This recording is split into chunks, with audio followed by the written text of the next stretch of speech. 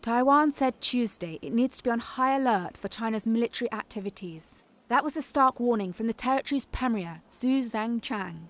He spoke a day after Beijing dispatched a record number of fighter jets and bombers to Taiwan. Taiwan definitely needs to be on alert. China is increasingly over the top.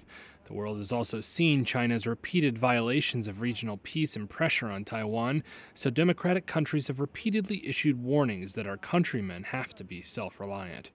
Since Friday, Taiwan has reported nearly 150 Chinese Air Force planes in the southern and southwestern part of its air defense zone. Taipei calls the repeated nearby military activities grey zone warfare, designed to both wear out Taiwan's forces and also test their responses. The show of might from Beijing coincided with a key patriotic holiday, China's National Day. China claims Taiwan as its own territory and has not ruled out the possible use of force to achieve unification. The island, which broke away from the mainland in 1949, rejects Beijing's claims and has its own democratically elected government.